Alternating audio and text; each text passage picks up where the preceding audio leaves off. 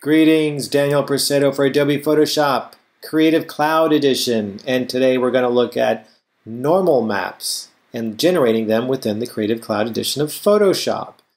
Now you can use normal maps in CS6. We actually had a way you can put them in there, but you cannot generate them the way you can in this new version of Photoshop.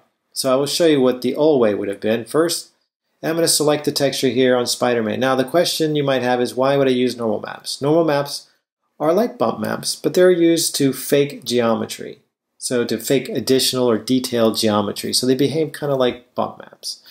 Now let's go ahead and turn these textures back on. If I wanted to generate a normal for this texture here, I would have had to say something like, well, I could have, if I had a normal map, I could just say load texture and I'm done.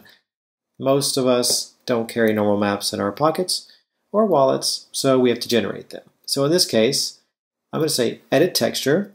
I would have copied that, closed that file there. I would have said normal, new texture. It would have generated the new map down here.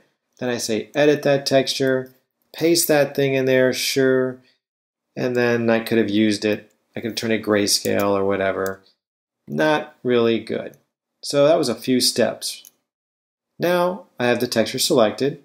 Go to my normal map here and say generate normal from diffuse, and all of a sudden if I turn these off, there it is. That's what it looks like without it. That's what it looks like with the normal map, and it's quite beautiful. I think so anyway.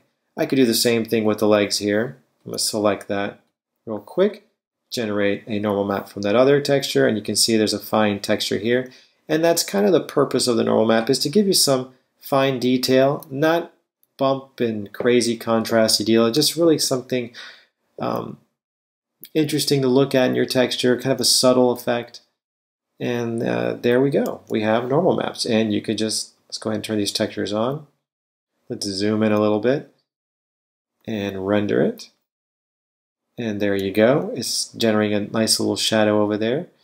And that's normal map generation in the Creative Cloud Edition of Photoshop. If you have any questions, comments, please feel free to give your feedback. And thank you for watching.